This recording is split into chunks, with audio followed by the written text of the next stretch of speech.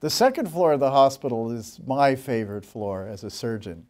It's called the interventional platform, and it's really a concept that we've helped develop here at Stanford that looks at how to create the most adaptable environment for the technological changes that are happening within the types of interventional procedures we have within the hospital.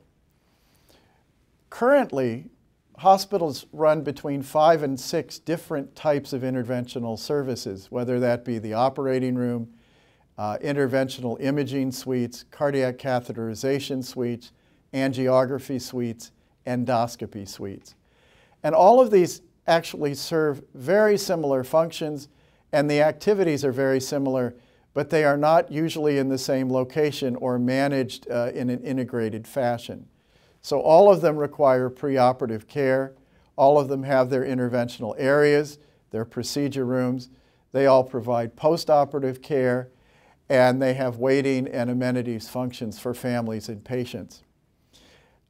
This concept of the interventional platform puts all of those elements together in one integrated service. So we have one area for family waiting. We have one area for registration. We have a combined preoperative and postoperative area to the building, and then all of these interventional suites sit within one integrated service model on the floor. This is a lot of function to put on one floor of the building, and this is our largest floor in the hospital, equivalent to close to 3 acres of space is on this floor.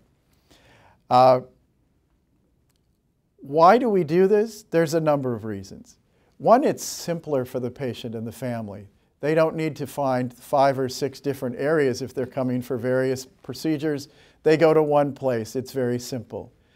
Oftentimes, these procedures involve one or more of these types of procedure spaces. So currently, we have patients having procedures in different places on the same day, or they're being transported from one area to the other. So that certainly simplifies things. But let's get a little more into the weeds here. In a preoperative and postoperative function, if we had 5 separate areas like we would have now, and a service as big as this, we would require about 140 spaces for preoperative function and postoperative function. By bringing these services together and integrating preoperative functions, which are busiest during the morning, postoperative functions, which are busiest during the afternoon, and having flexibility between those spaces, we only need 70 positions to do this, or half the number of positions for patients to be. It also cuts down on our staff as well as the square footage of these areas. It also allows all of our staff to be cross-trained and integrated so that as technology changes, our nurses and anesthesia staff know how to respond to various different types of procedures. So right now we're planning 3 open cardiac operating rooms and 6 adjacent catheterization labs. As we go more and more to non-invasive or minimally invasive procedures, all we have to do is change the equipment in that operating room to catheterization equipment. We're only altering one room. We're not building new pre-op areas, new post-op areas, new admitting areas, all those other things.